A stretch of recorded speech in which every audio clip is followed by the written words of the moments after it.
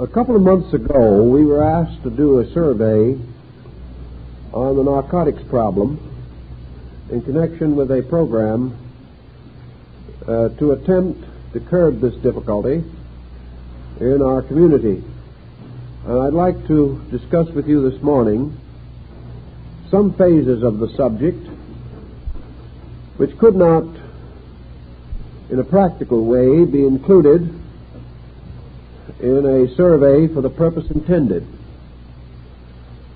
As the problem may get nearer to us than we realize, I think perhaps we should give it some careful thought. The average person is fairly well fortified against the danger of narcotic addiction. But at this time, the extraordinary diversity of pharmaceuticals now distributed for various purposes and various reasons, many of which do contain narcotic materials or derivatives therefrom, and the stress of the time in which we live, these together may cause individuals to come under some measure of addiction without even knowing it.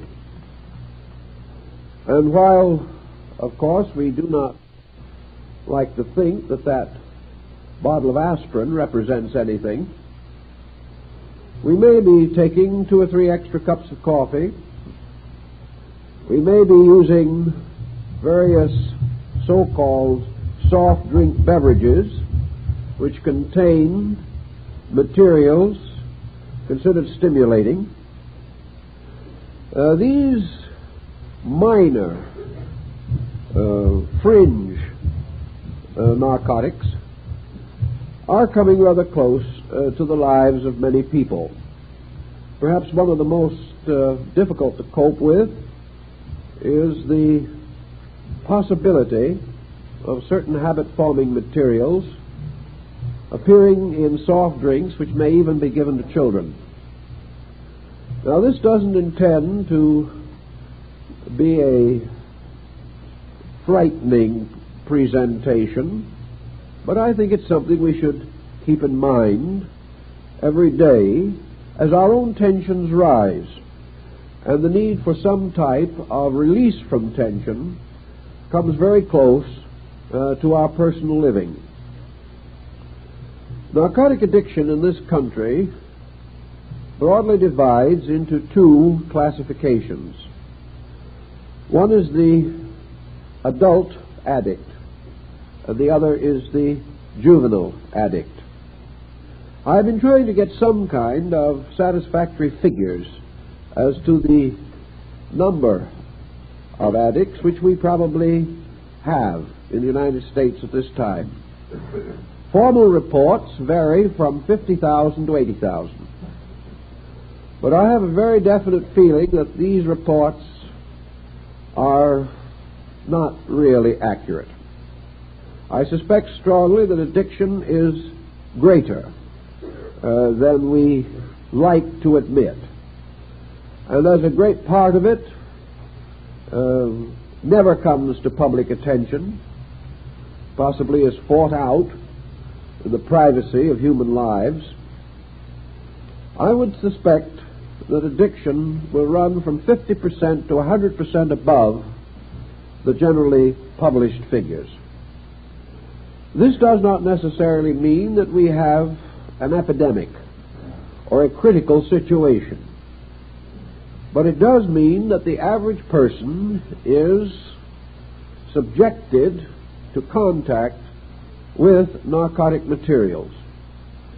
And up to the present time, no satisfactory solution has been found to cope with the situation. Most experts agree that the only really satisfactory solution is a preventive program. Unless you have personally been in contact with narcotic addicts, as I have, it is difficult to imagine the dilemma in which they find themselves.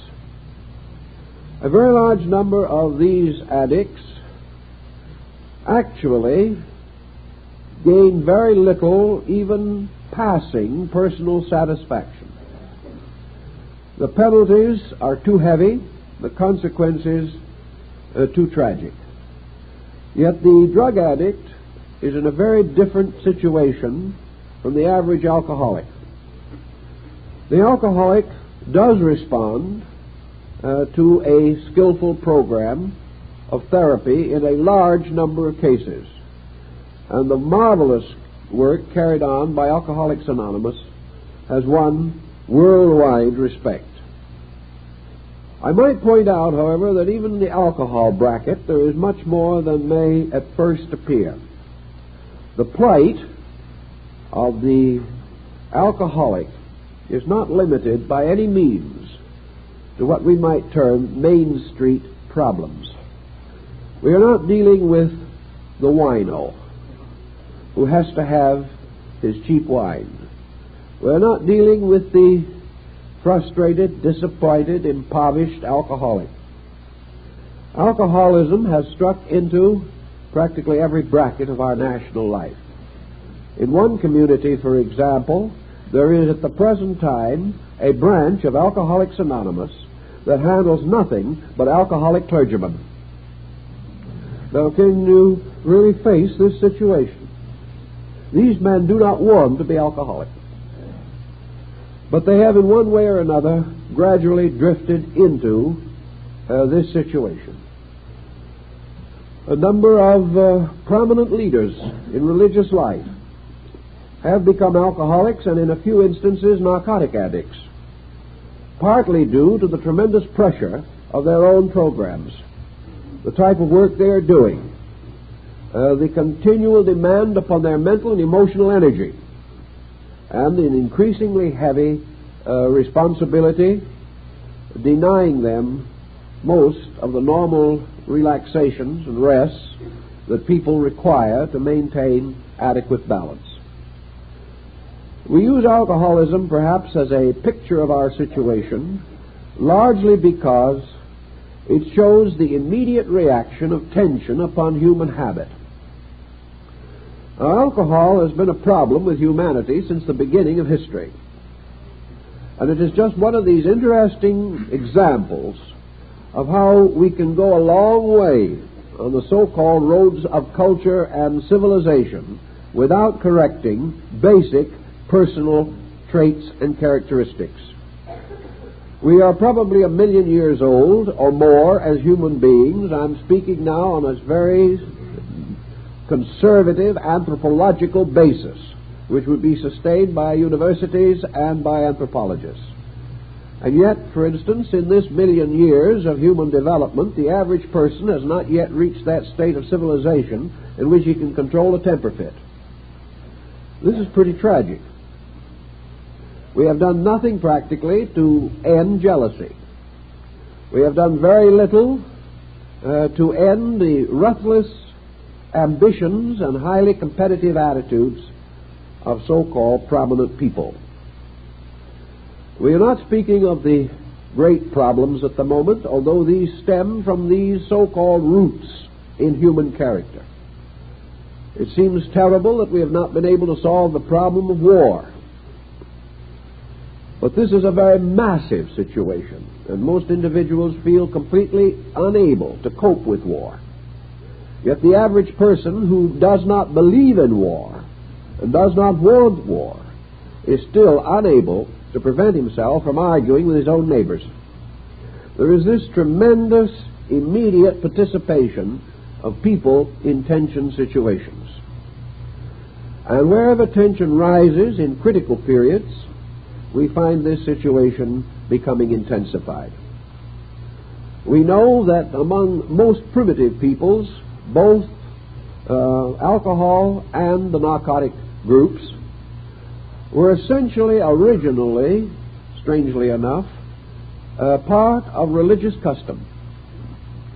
Most of our so-called narcotics can be traced in their development to the religious beliefs of ancient peoples. The purpose of the narcotic being to create a state of consciousness or an interior transformation of being, where by intensity or even by hallucination the individual seemed to be able to contact another dimension of the universe. We know that in early times the church itself was accused of drugging the communion cup. We know these things happened. We're not at all proud of them, and we feel that it is high time that many of these ills be corrected. But at the present time, the average person is not seriously interested in correcting problems. Therefore, instead of using his own abilities to solve his dilemmas, he is leaning more and more heavily upon escapes. And of course, both alcohol and narcotics constitute escape mechanisms. In this country, the adult narcotic addict has perhaps a 20 to 30% chance of recovery. Some will say that this is a negative or pessimistic point of view. But explorations and experimentations and groups formed to cope with the narcotic problem all come to the same general agreement, namely that the results are very inadequate, unsatisfactory, and unpredictable. The narcotic addict seemingly is more damaged more rapidly than the alcoholic. And while the chronic alcoholic can be a problem to himself, his family, and his world, the narcotic addict becomes a more immediate problem and a more desperate one in a comparatively short length of time. A narcotic is often confused with a stimulant. We have the idea that certain drugs put the individual to sleep and others wake him up. While it is true that so-called basic stimulants can be and are available, the majority of so-called stimulants are actually themselves narcotics.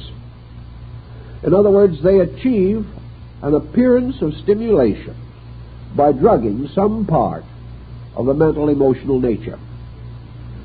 The so-called stimulant effect is simply the individual's release from the barrier of his own natural inhibitions. A person in full control of his faculties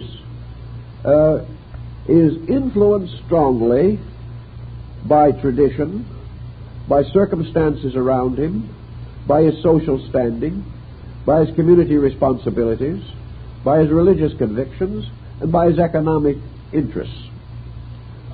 He therefore has a tendency to protect himself against any attitude or action which is liable to damage him socially or economically.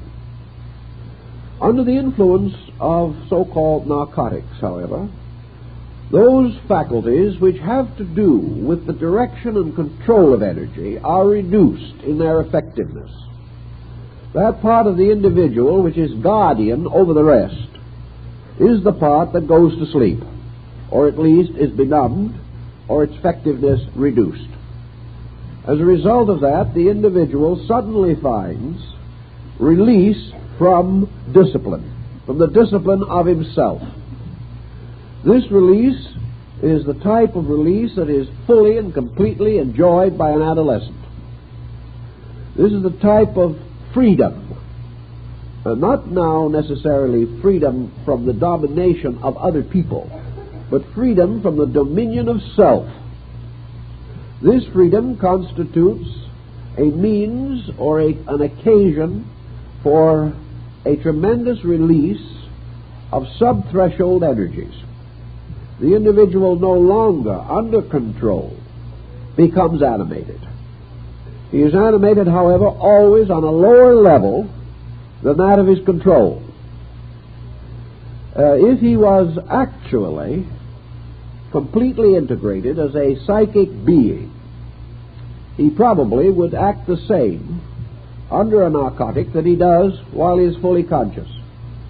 But as each person is in conflict with himself, and his very motives for becoming addicted to some form of stimulant is itself related to this. It simply follows that the person begins to reduce his barriers, and this in turn lowers the level of his psychic function. Under the alcohol, or even under certain narcotics, he is subject to delusion of grandeur, delusion of freedom, delusion of importance. He is allowed to express many secret impulses and instincts which under normal conditions he would regard as unpleasant or at least ridiculous. But once he has lowered these barriers, especially if he is in the company of other persons equally ridiculous, his attitudes seem to him to be adequate and an escape from some heavy responsibility or heavy duty or heavy decision which he feels he cannot properly carry. I think that both alcoholism and narcotic addiction have a certain relationship to the incredible increase in the tempo of modern industry and economics. A great number of alcoholics, and I strongly suspect from cases that I have considered, a number of narcotic addicts, are persons who are trying to keep pace with an economic situation which is beyond their ability to face squarely and honorably.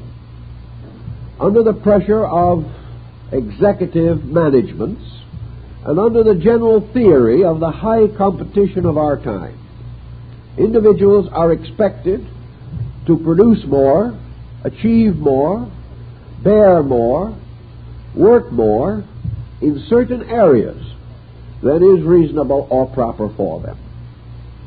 Now, this does not necessarily so strongly affect ordinary physical labors as executive brackets. The executive is expected to produce. If he does not produce, he is replaced. Within reason, an executive is presumed to have abilities to produce. But he cannot possibly keep a tempo in which his own needs, his own limitations, his own health are of no interest whatever to those for whom he works. They are interested only in what he accomplishes. And if accomplishing tears him apart, he is expendable and replaceable. This situation goes further, however, in modern industry. Our modern economic situation is in one of the most ridiculous states that it is possible to imagine. It is no longer sufficient for an individual to know his business. It is no longer possible for business to be normally transacted in office hours under proper situations. Today, business is a curious combination of high-pressure salesmanship and high-pressure social activity. The successful man, particularly in a critical spot in an industry, is expected to please every potential customer and to have every weakness of the man he is trying to sell to. As a result of that, more and more business is being transacted at bars and clubs.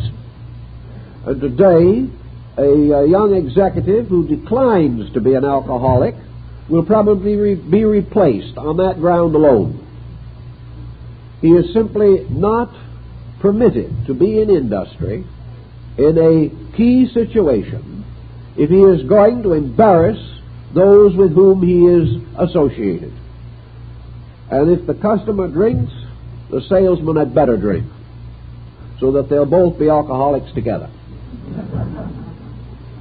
Now, with more and more business being transacted in this manner, and ever greater dependence upon the credit card and its privileges, business today is becoming a highly involved problem of lowering resistances by any possible means.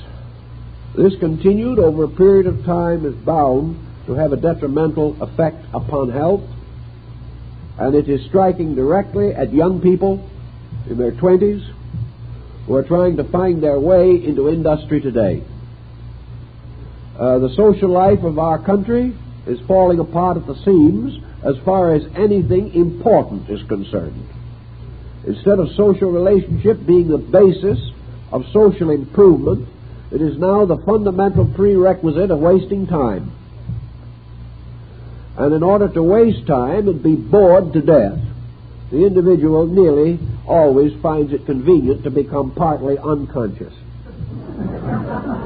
It is pretty difficult to be in full possession of your faculties and spend most of your time with people who are not. Today it is becoming a problem in young people establishing homes. It is a problem in all of our universities. It is a problem everywhere. As to some way of coping with this, we'll almost say, medicinal technique for being a bore. Well, that's what it approximately amounts to. Now, the general situation is further intensified by world conditions.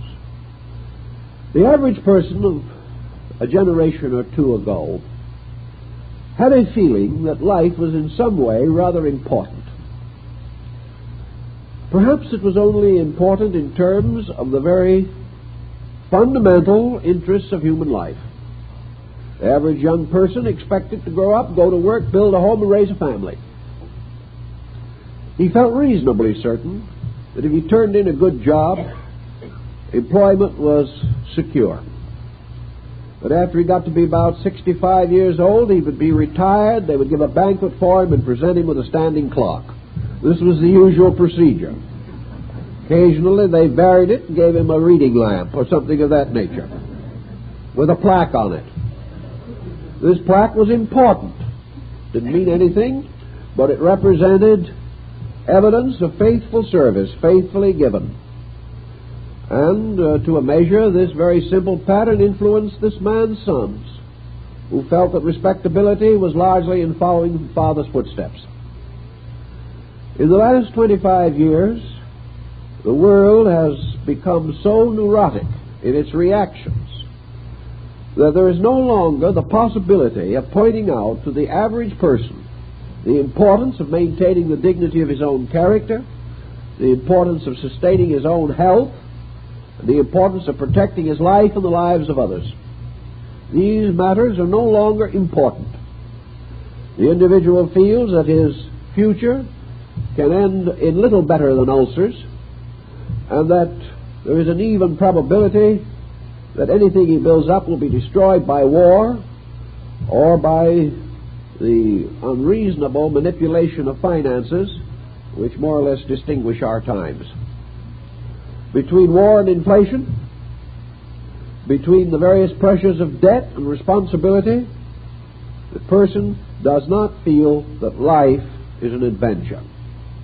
To the average person, life is a sentence. It is a sentence to remain self-supporting as long as possible and then let the government take over. This situation is basically so bad that the possibility of handling it on the level of heart-to-heart talk with a person in trouble, the effort to stimulate some natural dignities, the attempt to point out the importance of clean living, these things just simply fall off. They are meaningless. The individual does not believe in his world. He does not believe in its policies. He does not believe in his own participation in it. Therefore, he is not particularly concerned with whether anyone is proud of him or not. Of course, this does not apply to everyone, but it applies to a continually increasing group that is already a substantial minority. And it is in this type of group that most of our difficult problems can be found. In the last several years, on the side of the juvenile problem, I have been called in connection with juvenile drug addiction. People have come to me with their stories. I've tried to gain my assistance in extricating a loved one, a child, from one of these situations. In 3 cases that came along one after the other in the course of about 6 months. The first point that the parent made in connection with the drug addiction of a child was total astonishment. They had no idea that the boy or girl was in trouble. They had no idea there was anything wrong. Everything apparently that was necessary, proper, and adequate was present. There was no economic need. The young person was not falling behind in studies. They apparently had an interesting life. The parent simply had no way of explaining it. It simply came as a bombshell that their boy or girl had suddenly been picked up as a narcotic. Going a little further into the problem, however, it was a little astonishing that a chain of circumstances which would lead to narcotic addiction was completely unknown to an observant parent. It just seems as though such things could not be. And as we went into the situation, it became obvious that we were not dealing with observant parents. We were dealing with individuals who in one way or another were totally unable to cope with their own children. One of the situations that was pointed out was that the child of today cannot be controlled. That the old controls that used to be adequate are no longer adequate. The girl of 14 wants to stay out till 2 o'clock in the morning. All her friends do. And all she will do if she's denied this privilege is come home and weep. She is being cruelly mistreated. Not too long ago, a girl that was not permitted to stay out until 2 o'clock in the morning committed suicide. Now, this is a rather confusing picture. But it does bespeak the importance of environment and of the general patterns of society upon the individual. Problem children, as one expert has said, are nearly always children with problems. And one of the problems of the modern child, and a lot of young people have come to me with this, is absolute lack of leadership on the part of parents. The parent is not leading. The parent does not attempt to lead until the child has developed so many bad habits that it can no longer be led.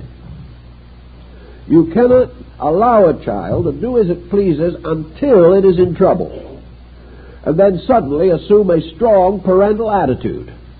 It's much too late and too little. The average family, I talked to the father of one of these boys that was in trouble. I said, what do you do in the family that is interesting? Do you enjoy reading good books? No.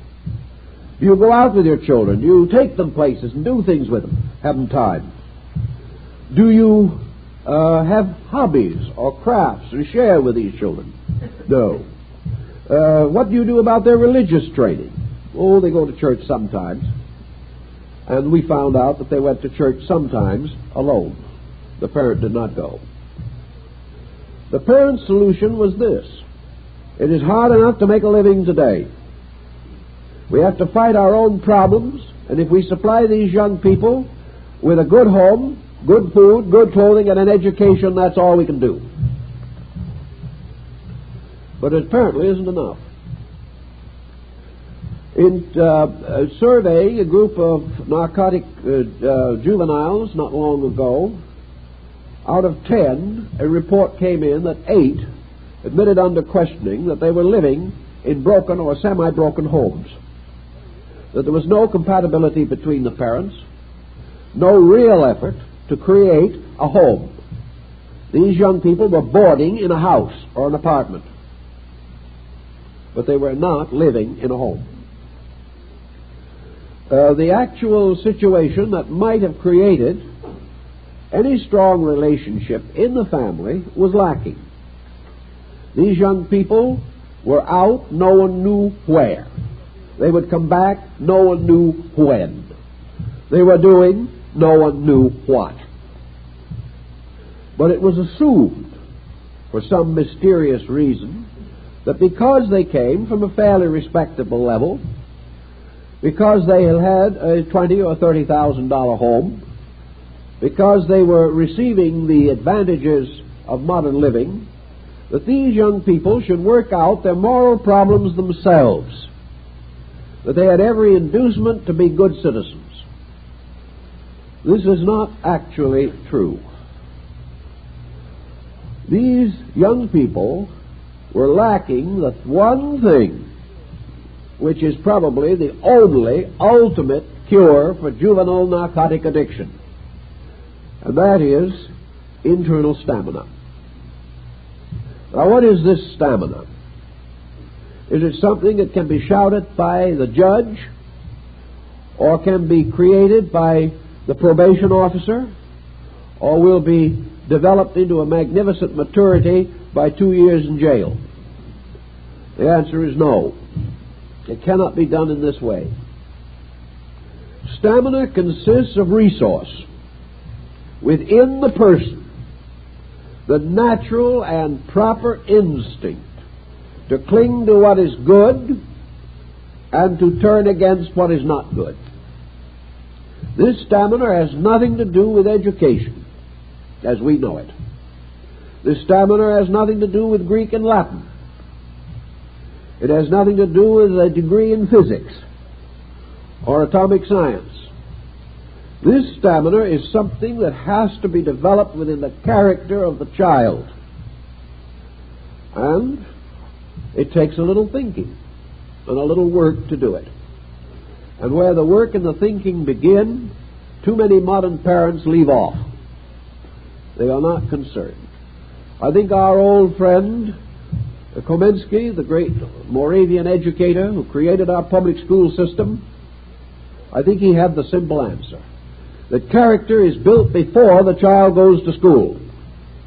And if the child's character is not established before it is 7 years old, it'll be a problem from then on out. Now, this problem does not necessarily mean it'll be a drug addict. But this child is going to be a difficult person in marriage. This child is going to be poorly adjusted in economics. This child will not use but will abuse friends. This child will have more wants than can reasonably be satisfied. This child will be more extravagant than the social position of the parents justifies. Now, how are we going to get this stamina in there? The answer is it has to start when the child is born. The child has to be given certain basic principles, stated as simply and naturally as possible. And one of these principles is pride in honor. And a child that is comparatively young can begin to appreciate the principles of right character, honesty, truthfulness, recognition of respect for parent, respect for government, respect for life. By the time the child is 6 or 7 years old, much has been accomplished. We know, for example, that juvenile delinquency is much less prominent in all its forms. Where children, for example, in early life have had pets. If a small child has a puppy dog, or a kitten, or the famous and familiar rabbit, or the famous and rapidly multiplying guinea pig, this situation causes the small child to have an experience of sympathy for living things. The helplessness, the friendliness, the happiness, the cuteness of this little animal brings sympathy out of the child. If, however, we wait too long, until the delinquency factor is too prominent, then we have children that will torture animals. It has to do with getting started early. It has to do with getting started as soon as comprehension is possible. And as Comenius points out very clearly, you cannot appeal to the intellectual maturity of a 5-year-old child. You cannot explain to this child the operations of parliamentary procedure, nor can you satisfactorily warn this child of the danger of prison, punishment, or anything of this nature. The child doesn't live in that kind of a world. Therefore, Kaminsky points out there's one thing you can always depend on, however, and that is that the child will copy the person he loves and will imitate the character of the individual he respects.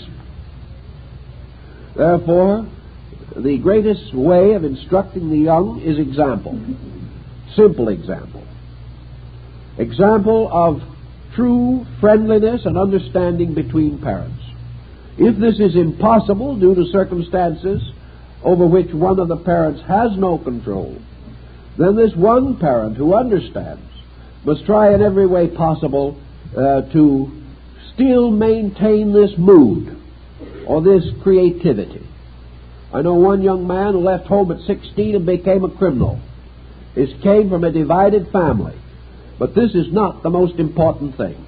The person he was living with spent 90% of their time condemning, criticizing, and berating the absent parent. The hatred of the parent he was living with was so intense that the young man finally left home simply to get away from hatred. By that time, however, his own character was badly damaged. So the prevention of most of our problems lies in example and early indoctrination. Example, we're bringing religion into the life of the small child. A quiet time together, an evening prayer. These things help to create in children values which will go on to support them when they get in high school or college and suddenly find themselves among young people whose characters or morals are not what they should be. So the beginning of all prevention in the line and level of the juvenile must be in the home where the problem begins. And it is far better, as many experts have pointed out, for the family to simplify its living. It is absolutely not necessary, and never has been necessary, for a child to be brought up in a $50,000 home if the parents can't afford it. Nor has it been necessary that this child have its own swimming pool or its own automobile at 16. These are not the necessities of life. If in order to maintain this level, the parents have to neglect the child, it is better for them to move down to a level where they can live comfortably within their means and devote more attention to their children. You bring this home to the parent, however, and in all too many instances you discover that the parent is a status seeker themselves and that the child is being sacrificed to this. So we have these situations for which very little in a legislative way can be accomplished. Every possible means can be used to deter the narcotic addict, particularly the juvenile. And in educational institutions where adequate enlightenment on this subject has been brought to the children early, there is a notable decrease, but not an extinction of the difficulty. Also, it is quite true that due to the important, confused state of modern society, children should be taught the basic principles of character and adjustment much earlier than has previously been considered necessary. Today, a child needs to know how to live just about as soon as it needs to learn the multiplication table. We give up any hope of their ever learning the alphabet. This is practically out. But we can have hope that they will develop certain basic characteristics. So we have this situation that much of our delinquency arises in our concept of what is a good home, what is a proper attitude of the parent Now, the parent is not always, by any means, intentionally to blame. He is unable to cope with the situation himself. But when a parent is unable to cope with the problems arising in a family, it is not unreasonable to assume that the children in that family cannot cope with them either. And that simply to bury the problem, or to hide it, or to forget it, will never solve anything. Actually, we are here in this world to learn. And one of the things that people learn, and must learn, is the management of family. And unless this is taken on in a more serious manner, we're going to have the continuation of this problem. We cannot substitute a busy, successful career for family. Actually, there is no particular advantage in it from a psychological standpoint. Career is important, and many individuals need a certain amount of authority and executive responsibility for the development of their own characters. But all of these people will be healthier if they know when to close the door of the office, when to go home and have a family relationship with those who are close to them. This is a balance which is tremendously necessary. If a man moves out of the problems of an office only into the problems of a home, he is nowhere. And he gradually becomes of little social value to his own family, and little inspiration or consolation to them. Our addiction problem is arising among young people from the very same roots as nearly all other discontents. And it is this very same type of situation that leads to private iconoclasm, where the young person becomes disillusioned, and whether they develop any other bad habits or not, this habit of cynical reaction to life is bad in itself. There is the lack of warmth and understanding. And most young people that I have discussed drug addiction with have declared themselves to be primarily lonely, with no opportunity to share value with anybody. Therefore, substituting for this sharing of value whatever thrills can come along. Unless we gear some part of our culture to the protection of our young, we're going to have trouble. And this goes to entertainment, television, all of these things. As long as the young person is merely considered as present, and it is assumed that any commercial project can go its merry way regardless of what it does to him, as long as this attitude continues, we are going to be in a serious situation. And as this serious situation gradually unfolds to the maturity of these neglected entities, we're going to have world problems and more difficult situations than we have ever faced before. In most of the treatment on the subject of narcotics, the principal problem has been how to curb or control the availability of narcotic drugs. This is also a very important thing. But in many parts of the world, narcotic plants are grown publicly and with legal sanction. The theory underneath it being, of course, that a certain amount of narcotic material is necessary in the practice of medicine. This is true, and there's no use penalizing human suffering in order to curb a situation. There are cases in which narcotics are a blessing, and they are necessary. And I don't think anyone would want to go back to the time in the 17th century, in Holland, for example, where after a battle, wounded men were herded together or carried on stretchers, and their legs were sawed off without an anesthetic, and the stump was cauterized with a red-hot iron. I don't think we want that back. On the other hand, we also know that the amount of narcotic material legally produced in the world is far in excess of the medical requirement. This, of course, does not take into consideration that type of narcotic which is illicitly produced or grown in areas where control and research are impossible. The work of the League of Nations in connection with narcotics was heroic, but it was frustrated by the simple problem that drugs are profitable. And today we are much more concerned with profit than we are with principle. Now, if we have money enough to launch a man into orbit, if we have money enough to conquer the moon, if we have scientific skill enough to produce the wonders that we daily read in the paper, we know that it is only a matter of a little effort and a little thought and a little honest research, when the narcotic situation as we know it does not even need to exist any longer, inasmuch as it is perfectly possible today, with the skill already apparent and already present, to produce the type of narcotic that is required in the practice of medicine, of a type that is non-habit forming, non-addicting, and harmless. This can be done.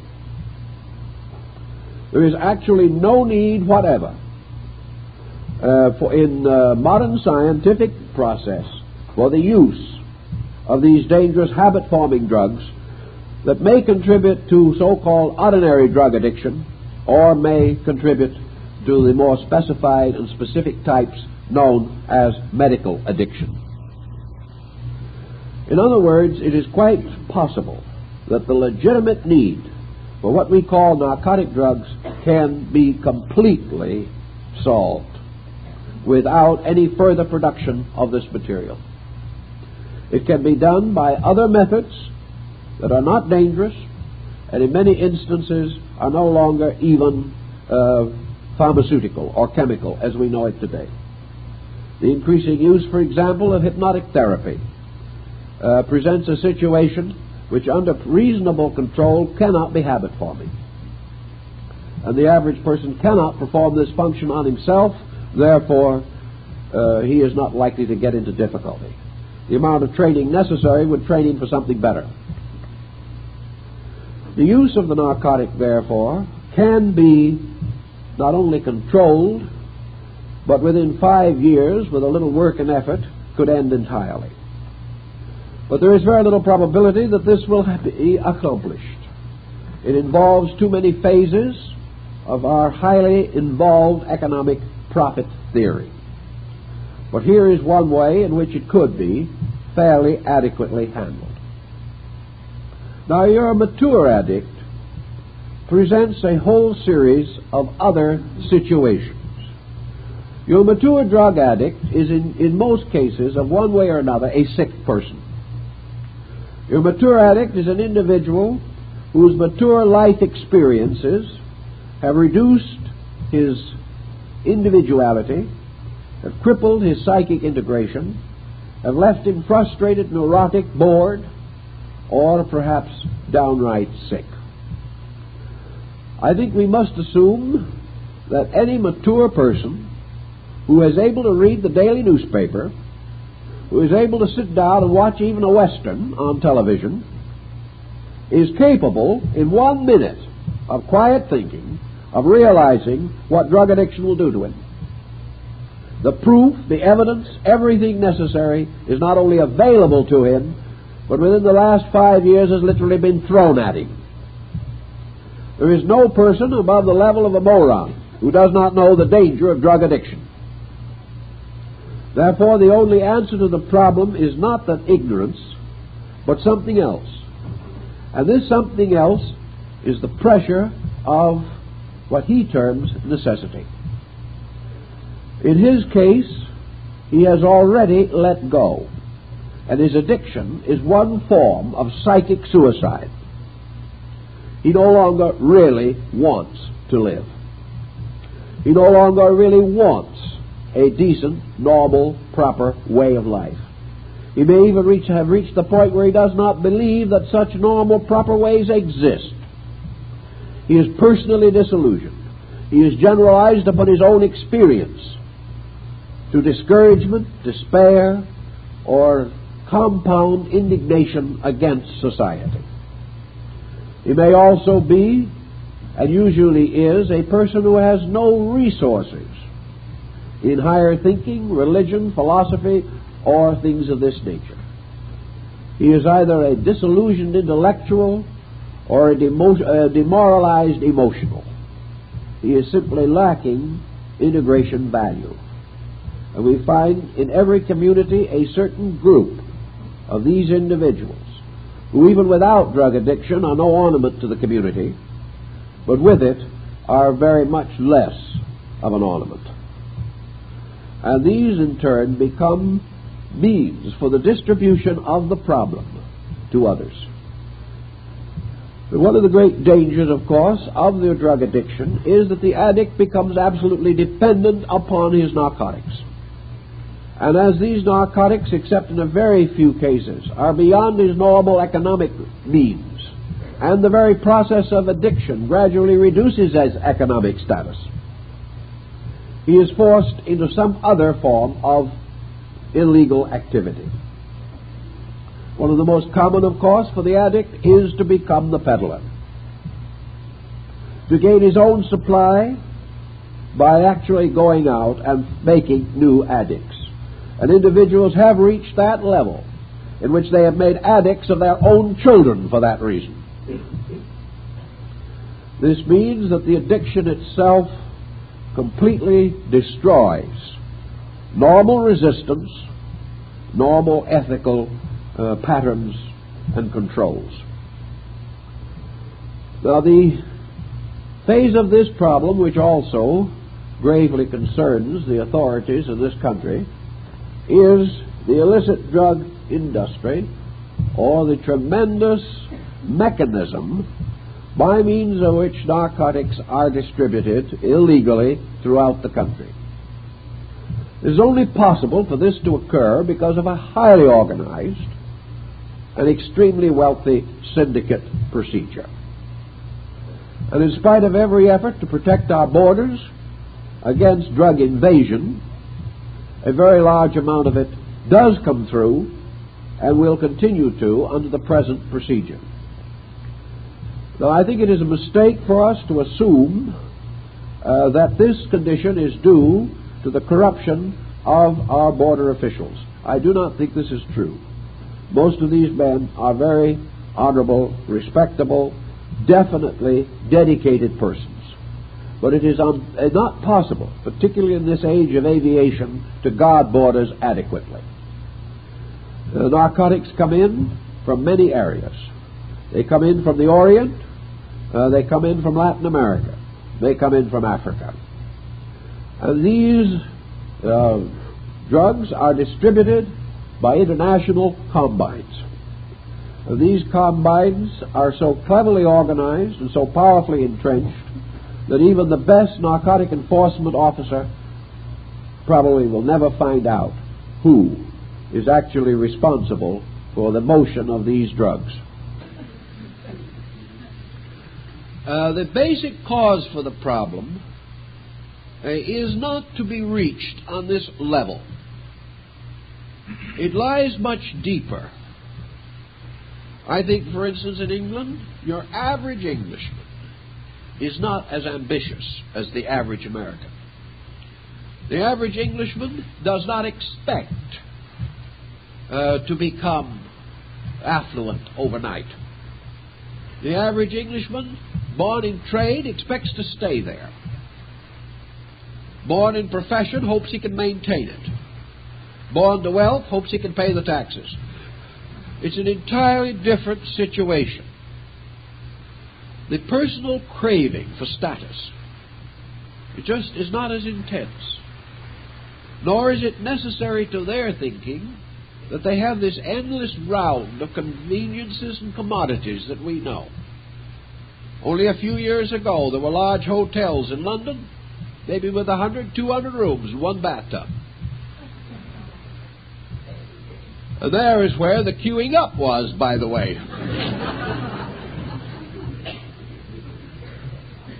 This type of attitude is so different from ours that they're just not to be compared.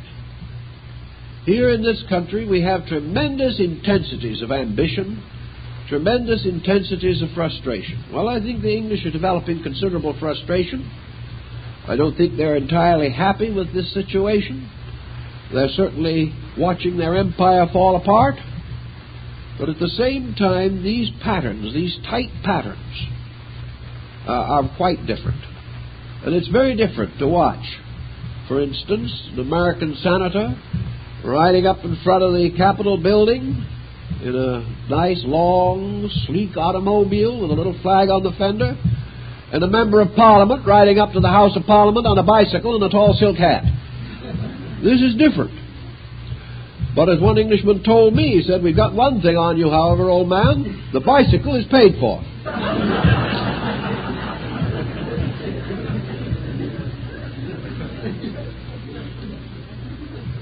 Up to a very few years ago, I can't tell you just how it is now, but up to the middle 40s at least, the average Englishman didn't have a bank account. He never had a checking system. You had to have an important social position before you'd get a checkbook. You just didn't do things that way. And while to us that's very backward, still this very backwardness, I think, does have a bearing on the fact that they're rather backward in their drug addiction also. They have not even begun to catch up, and they never will. Over here we have a very different problem. We have the individual beating himself into a constant fatigue about which and for which he has no remedy. We have another issue, I think, that we can't put into the reports, and this is the point I want to particularly stress for a few minutes anyway, and that is, man is a being consisting of certain parts. These parts include not only his physical body, but what the old theologian called his soul, what we call his psychic integration, his spiritual nature, by which he is related to a divine cause and principle in the universe. The individual is a creature operating from within a core life in himself. Actually, the human personality is not only a product of law, universal law, but it unfolds and operates in obedience to universal law. This law is very largely the law of cause and effect, but certainly manifests in that way. More than this, man as a being has a reason, a purpose, and a methodology that arises within the divine nature from which he is suspended. Actually, therefore, man's problem in life always has been and always will be a very simple one, namely, adjustment to reality. Adjustment to the principles, the values, the energies by which his life is sustained. Therefore, that which violently disobeys or disregards the pattern of universal purpose must ultimately come in a head-on conflict with universal purpose. And in this conflict, there's no question as to who's going to win. Universal purpose is going to win. Man can differ from man, but man cannot differ from the essential laws governing the energies of his own existence. Nor can he neglect these laws, nor can he pervert them. Every effort that he makes to do so brings trouble to him. In some mysterious way, out of the infinite wisdom, man was finally bestowed a mind. This mind is to be the leader of his conduct. This mind, therefore, is the reason why he is a person. It is the reason why he is an individual.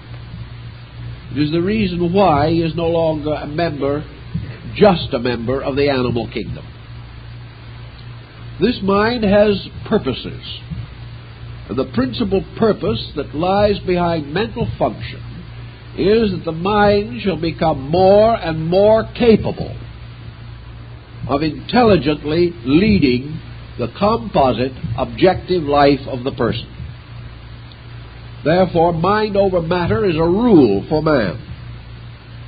The mind must, however, not only be a ruler, but it must be a just ruler.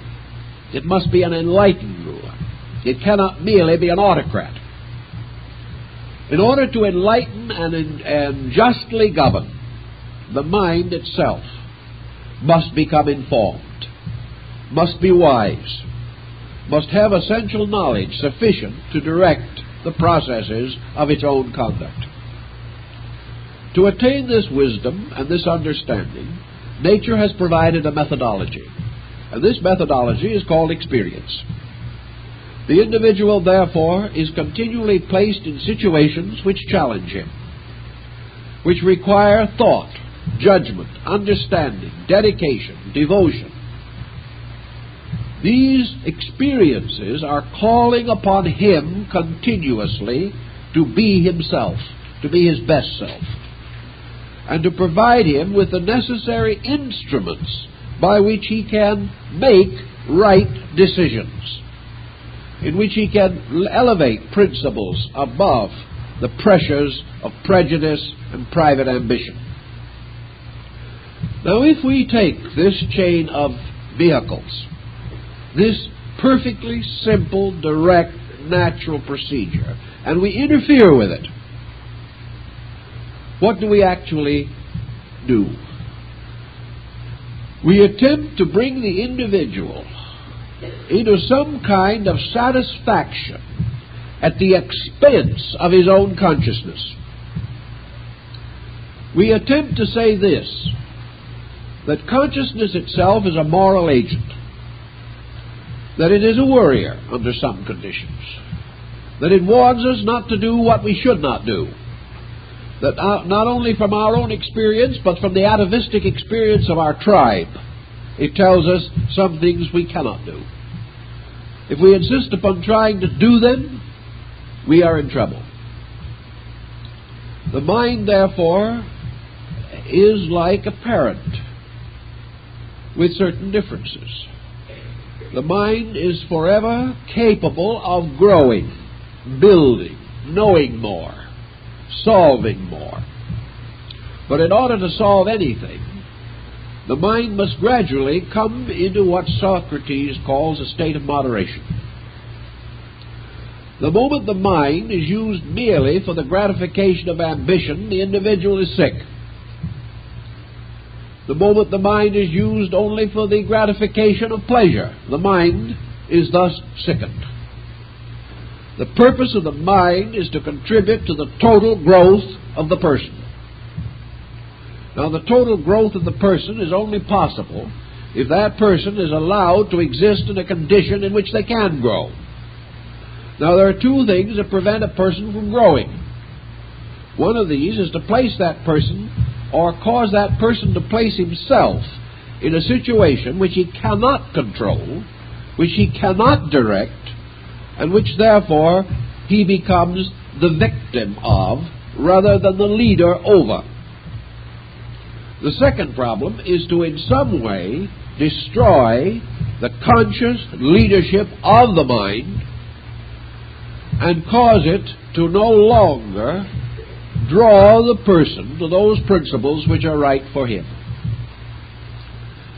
These two situations are interrelated continuously. The average person today is not so natally stupid that they cannot govern or regulate their own conduct to a reasonable degree.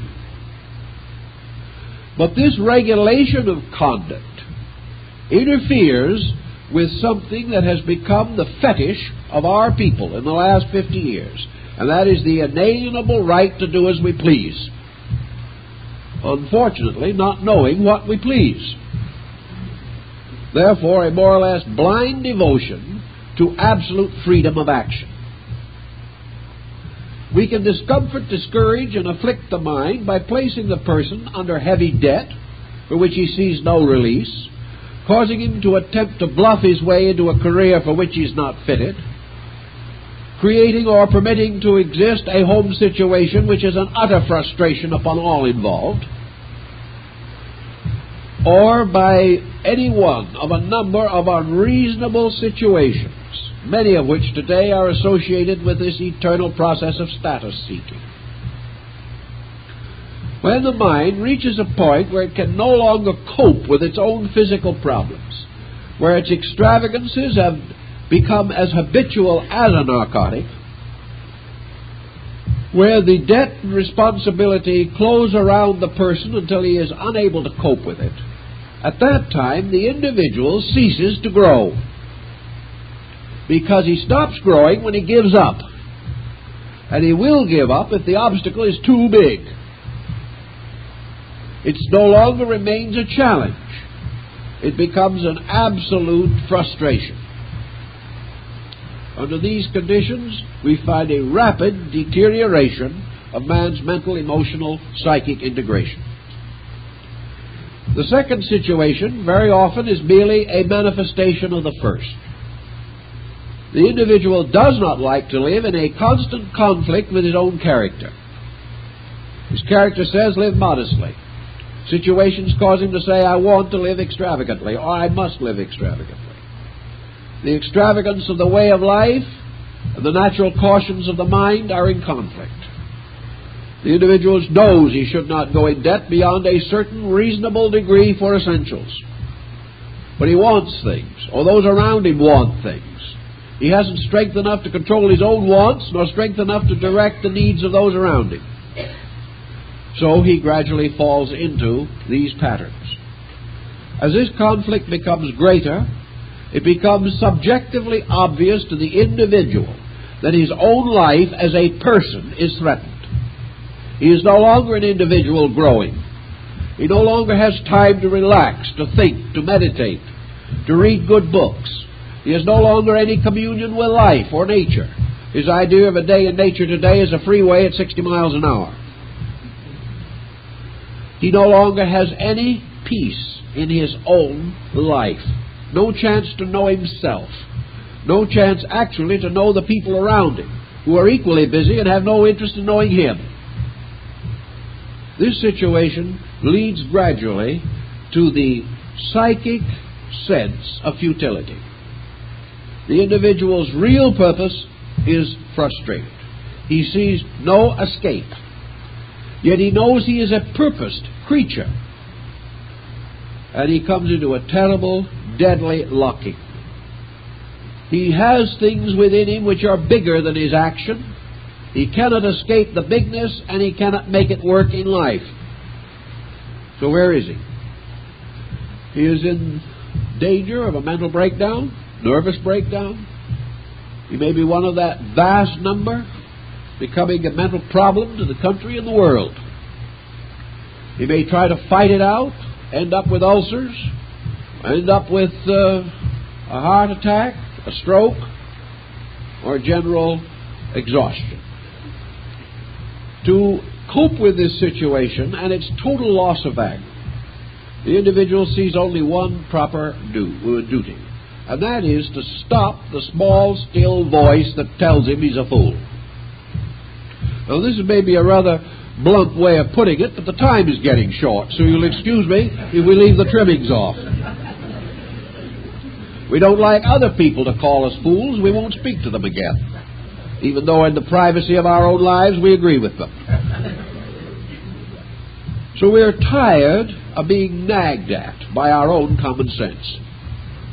We're tired of being reminded that it's just our own weak lack of courage that has allowed us to get into this mess. We also get a little tired of realizing that this mess is spreading, and that we're living in it, that it is worse than any smog we've ever known, that into this same mess our own children must go. These things become very tiresome thoughts. We become more and more unable to stand the loneliness of communion with ourselves. So the answer seems to be one thing. If you can't do anything about it, block the voice of conscience. Block the thing that tells you you're a fool. Block this thing that warns you against extravagance. Figure, well, so it's bankruptcy. All right, the next week I'll be back in business, a perfectly honored businessman again. This type of angle results in the ability of the person to come under these powerful escape mechanisms. The young person with no future has nothing to live for. The older person with a less future and much more past doesn't want to think about it. And each individual, being in himself some way a kind of godlike being, something that wants to create, something that wants to be a person, and to win the true and honorable recognition of society.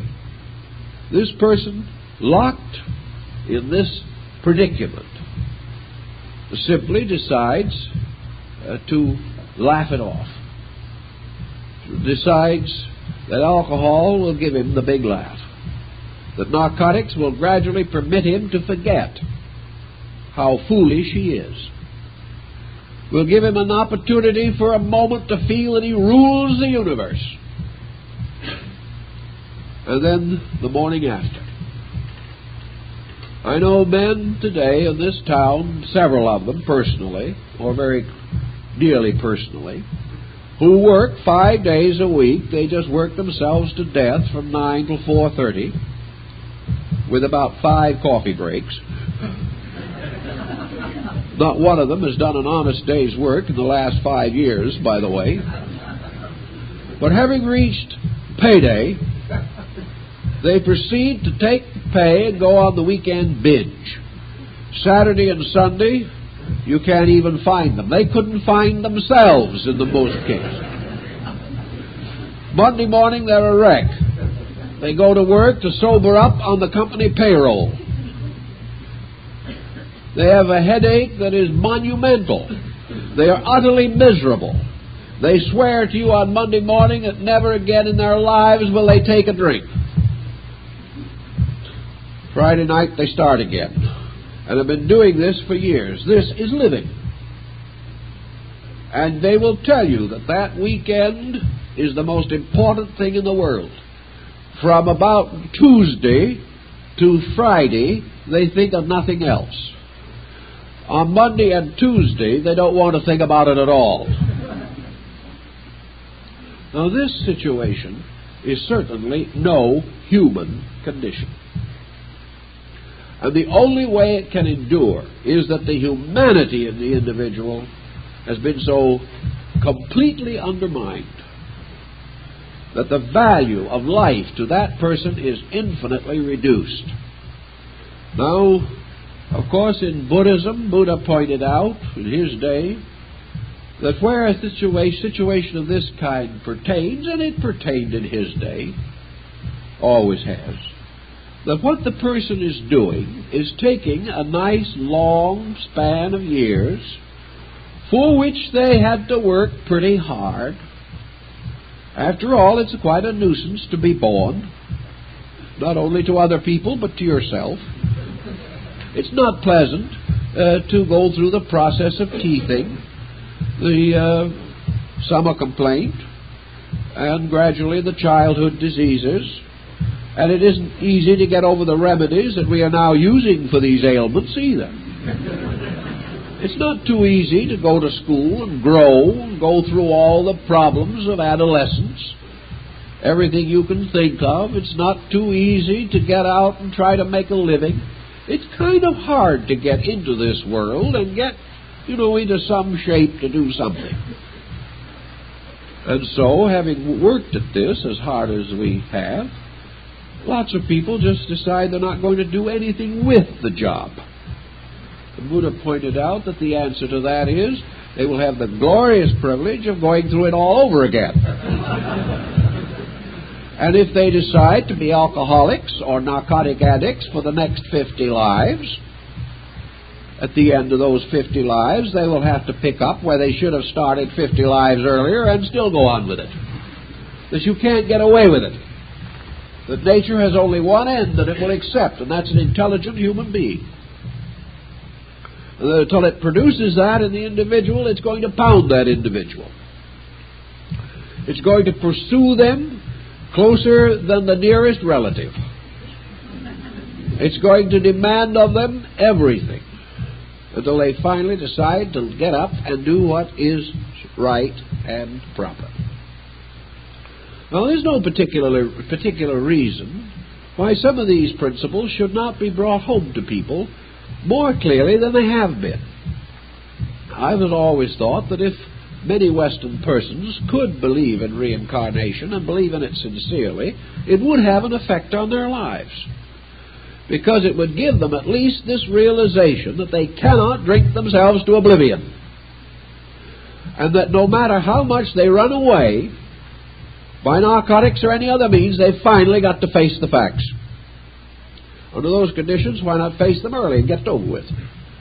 It's just exactly like the problem of military training. The teenager doesn't look forward to it with any great amount of pleasure. But knowing it's inevitable, he does it and comes back and carries on the best he can. A sober, reasonable, prudent, provident life is inevitable. The individual will never be permitted to get away with anything else. So we might as well start that way as resist it for years or lives and finally have to do it anyway. So the only answers that we need are not only good for the narcotic and the alcoholic, they're good for everything. Good common sense is the only answer we have for inflation. Inflation is due to the same type of thinking that produces the narcotic. And that thinking is at best psychotic. This same world tension problem is caused by the same things that cause alcoholism. And we are not going to solve alcoholism by simply letting the individual remain a continuing sot. And we're not going to solve international tensions by letting selfish, stupid people go on the way they are. These problems all stem from a few basic roots.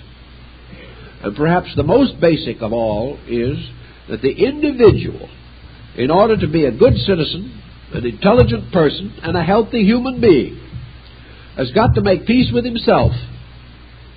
He's got to find out what is important in his own life, why his real values are, and he's got to live according to them.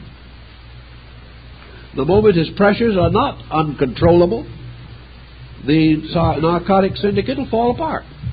That has nothing to do, because nobody wants to pay $20 or $30 for a shot of morphine if he's happy, contented, well-adjusted, and has important things he wants to do. You do not have to run away from yourself if you thought through your own life, decided what you needed to do, what you ought to do, and what you therefore choose to do. And if you choose to do that which nature intends you to do, you'll have no tensions of any great seriousness. Nature will supply the remedies for all natural, normal tensions. And in an extreme accident, a serious illness or something of that nature, science can come in and help over an emergency. But where life is a psychological, continuous emergency, that life is being badly lived. And badly lived lives become winos.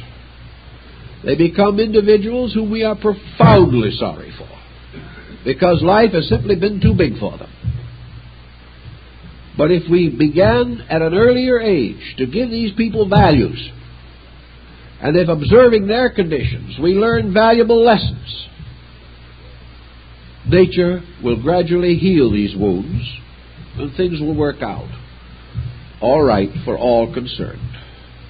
But we cannot keep sowing the whirlwind and not continue to reap the whirlwind. So your narcotics problem and all of these problems reduce themselves to this simple problem of the individual who must either live straight or he cannot live with himself. And when he cannot live with himself, he is no good to himself and no good to anybody else. And that all the success in the world is not a compensation for the fact that you know inside that you are a failure. And any individual who can't say yes when he means yes and no when he means no is a failure. And an individual who does not say yes to the right things is a failure. And the only reason he doesn't do it is because he hasn't developed his own natural resources. And this lack of development, or the perversion of developed faculties, that gets him into trouble.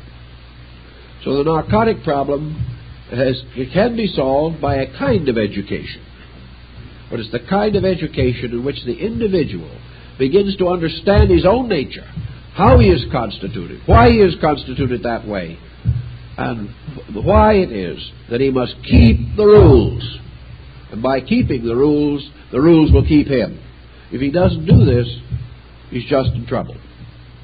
Time's up.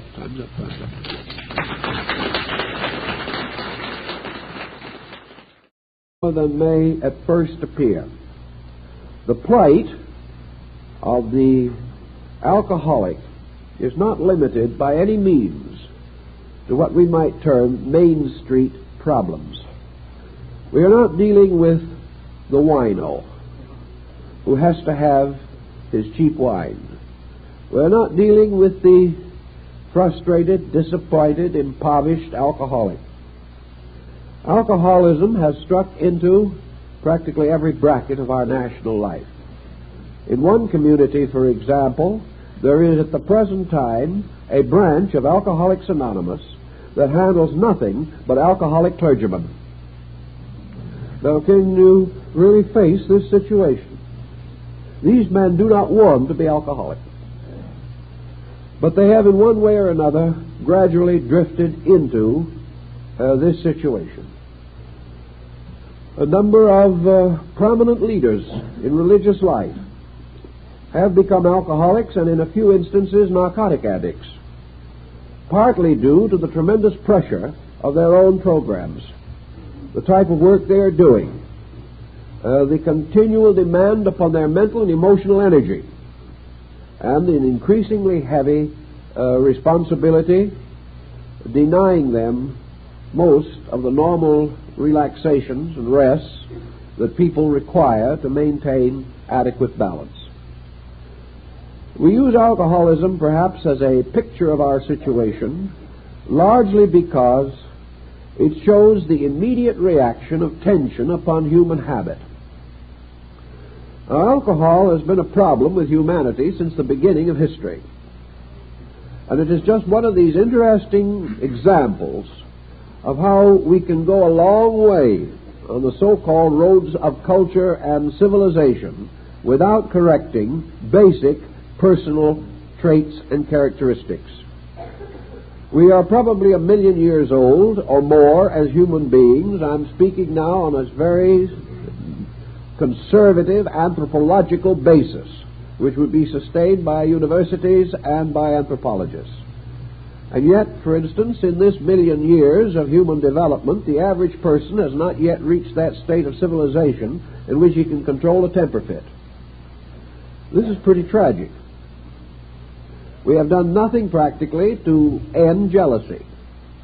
We have done very little to end the ruthless ambitions and highly competitive attitudes of so-called prominent people.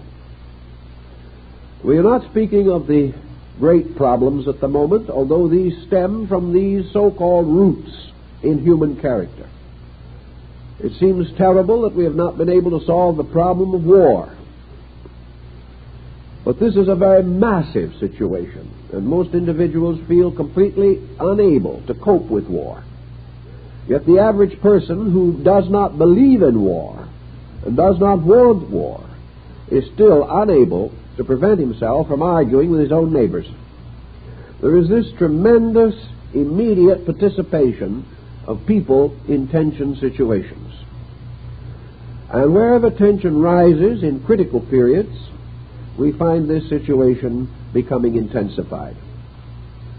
We know that among most primitive peoples, both alcohol and the narcotic groups were essentially originally, strangely enough, so-called soft drink beverages which contain materials considered stimulating. These minor fringe narcotics are coming rather close to the lives of many people. Perhaps one of the most difficult to cope with is the possibility of certain habit-forming materials appearing in soft drinks which may even be given to children. Now, this doesn't intend to be a frightening presentation, but I think it's something we should keep in mind every day as our own tensions rise and the need for some type of release from tension comes very close to our personal living. Narcotic addiction in this country broadly divides into two classifications. One is the adult addict, and the other is the juvenile addict. I've been trying to get some kind of satisfactory figures as to the number of addicts which we probably have in the United States at this time. Formal reports vary from 50,000 to 80,000. But I have a very definite feeling that these reports are not really accurate. I suspect strongly that addiction is greater than we like to admit. And there's a great part of it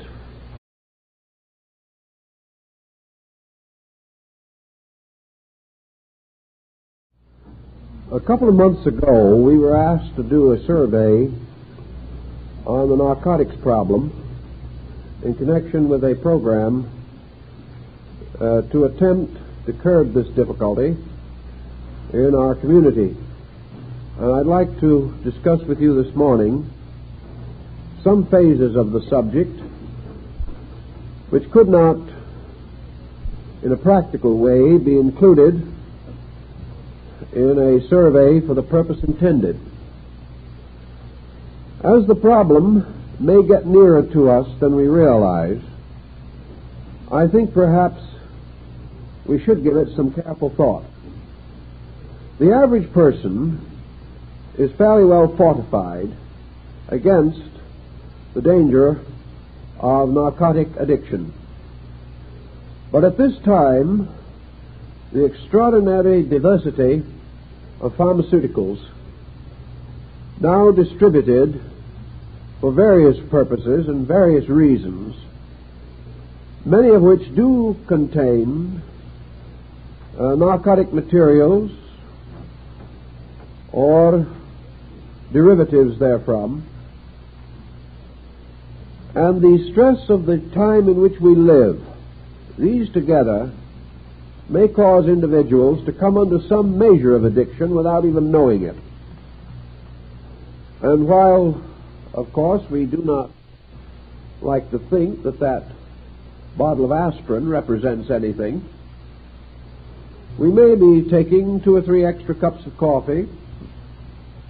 We may be using various never comes to public attention, possibly is fought out in the privacy of human lives. I would suspect that addiction will run from 50% to 100% above the generally published figures.